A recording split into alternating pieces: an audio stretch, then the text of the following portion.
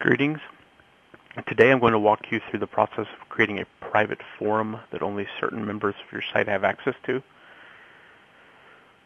The basic process is we want to add a forum, set it as private or private hidden, then create a security group that has certain rights to that forum, and then add users to it.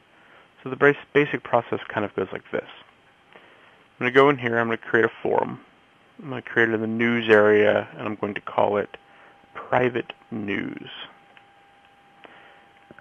Then this is private news for select guild members.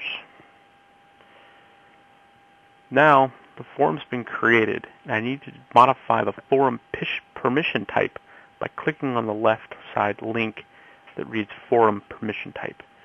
Then I find the private news forum, I look it up, and I set it to private hidden. So now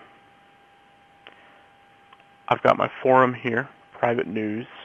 We've set it to private hidden, and now I need to give it permissions. I'm going to create a group. I'm going to call it news, and then I'm going to modify that group's permissions. And you'll see that private forums here are listed in the simple permissions list. And what I'm going to do is I'm going to click allowed access, and then I'm going to save that. Then I'm going to add users to this group. I'm going to allow Aberreen, Brecken, Cronus, and Dehumanized access to this.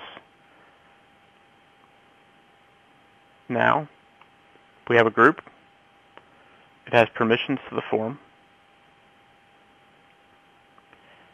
and it has users.